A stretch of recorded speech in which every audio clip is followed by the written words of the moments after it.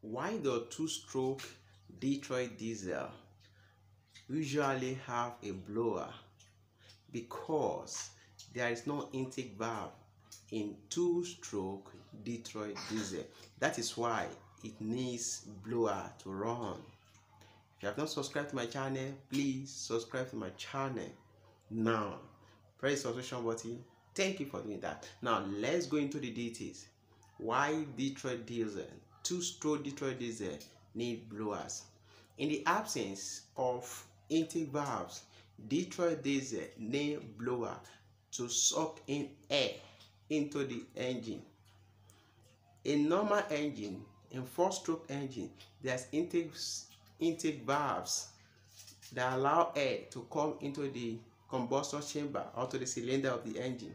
But now in two-stroke Detroit diesel engine, there is no intake valves, so the blower serves as intake valves. It allows air to come into the engine, although the blower is not a supercharger because it doesn't compress the air as much as a supercharger, but it works like a supercharger. Now when the air comes in from the blower, the sleeve or the liner of a two-stroke Detroit engine has hole around it. You can see it on the screen.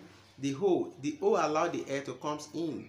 As at that time, the piston will be at the BDC, at the downwards position, so it allows air to come in. So by the time the piston comes up, it compresses the air and blocks the hole as at that particular time.